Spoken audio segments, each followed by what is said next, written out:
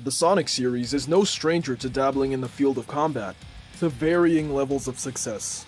From the button mashing of Heroes to discount God of War to watching mini cutscenes, this franchise has somehow never managed to create a combat system I can call truly solid, which is why I'm gonna use ideas from the combat section of my Dream Sonic playstyle video and expand on them while taking ideas from another really cool video game franchise.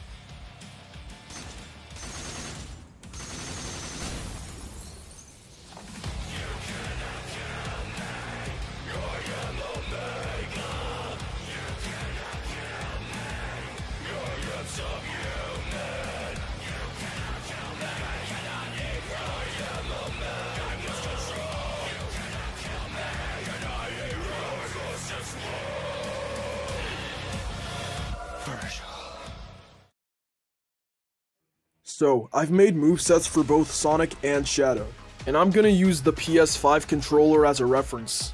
So, let's begin with Sonic. First, I'm gonna talk about the basic movement options. Just like in Sonic Frontiers, you have a double jump, and you press the square button to use the homing attack. You hold R2 to use the boost. And when you're near a wall, the boost allows you to use parkour. The L2 button is used to spin dash when you're on the ground, and it activates the bounce when you're in the air.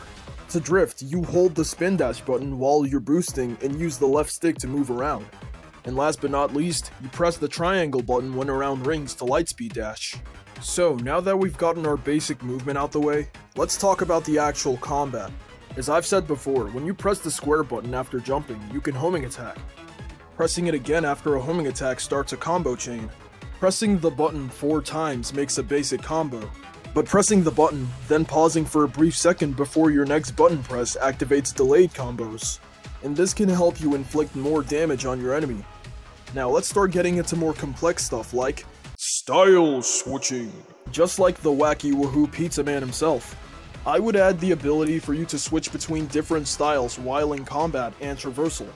When you press one of the 4 D-pad buttons, that's the style that you're currently using.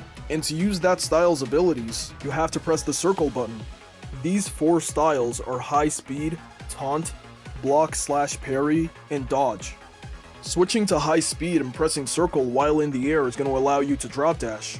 And holding the button while on the ground is going to create a mini vortex which can launch enemies in the air.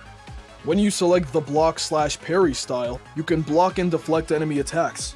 When you hold down the button, you block the attack. But the trade-off is that you lose 10 rings. But when you time the button press to the exact moment an enemy is about to attack, you deflect their attack and stagger them. Since this game would have a style rank system, perfectly timing your button press to when the enemy attacks is going to increase your rank. Speaking of style rank, that's where the taunt style comes in. So the taunt style is used to taunt enemies to increase your style rank a bit, but it has a cooldown so you can't just spam it. And while traversing through the open world, pressing the taunt button after you interact with a spring or a dash ramp activates the trick system. And the dodge style is simply used for dodging enemy attacks. Just like the block and parry style, when you perfectly time your dodge to the moment the enemy is about to hit you, it increases your style rank. Something else I've added is the lightspeed attack. Sonic has a bar that fills up the more you attack enemies. And when you fill up that bar, you press the triangle button to activate your lightspeed state. The lightspeed state functions like Devil Trigger. It makes you faster, stronger, and more resistant to enemy attacks. So that means that blocking makes you lose 5 rings instead of 10. That's basically all I've got for the style mechanics. I've also added an ability for Sonic to drop kick enemies when you press the square button while boosting. This is actually something Nero can do in DMC 4 and 5 when you press the taunt button while running at full speed. And when an enemy gets to low health, instead of dropkicking them, Sonic is actually gonna surf on them. I got this idea from Spider-Man Web of Shadows. So yeah, that's basically everything I've got for Sonic's moveset. So now let's move on to Shadow. Shadow's overall movement is basically the same as Sonic. He can double jump, homing attack, he's got delayed combos, he can boost, spin dash, and all that stuff. But this is where I start differentiating the two. Instead of using styles, Shadow makes use of his chaos abilities. These are utilized by pressing the D-pad buttons and... Wait a sec. Huh. Must have been the wind or something. And just like Sonic, Shadow's got 4 of these. Chaos Control is Shadow's equivalent to Sonic's dodge. but it works differently compared to Sonic. Instead of moving out of the way of the enemy's attacks, Shadow actually warps away for a split second, and while he's disappeared, the player's hitbox is turned off. So if you can time the button press just right, you'll be able to dodge the attack perfectly without even moving from your location, kinda like Dante's air trick. Second, we got Chaos Spear. Chaos Spear basically works like Vergil's summon swords. They're just there to provide chip damage and extend combos if you're not close to an enemy. But something cool you can do is to use one Chaos Spear to tag an enemy from far away, and then switch to Chaos Control to teleport straight towards that enemy. But if you still want Chaos Spear to do more damage, you can actually charge the attack by holding the style button. And when you release the button, it does way more damage than a regular Chaos Spear. This is actually inspired by Nero's Blue Rose revolver. The next one is a chaos ability I made myself, Chaos Blade. It's just a goddamn sword made of chaos energy because why not? I think swords are cool. This basically adds an extra set of melee moves that Shadow can do. That means that you can intertwine your sword slashes with your punches and kicks within a combo. And this last ability might be the most important one for Shadow.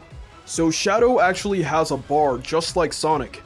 This bar only fills up when you use chaos abilities. And the chaos ability that fills up the bar the quickest is Chaos Refrain. This is basically Shadow's version of Sonic's block and parry. When you block an enemy's attack without parrying, not only do you lose 10 rings, but you also lose 5% of chaos energy in the bar. But when you perfectly parry the attack, it fills up 20% of the chaos bar. And when that chaos bar is full, absolute hell breaks loose.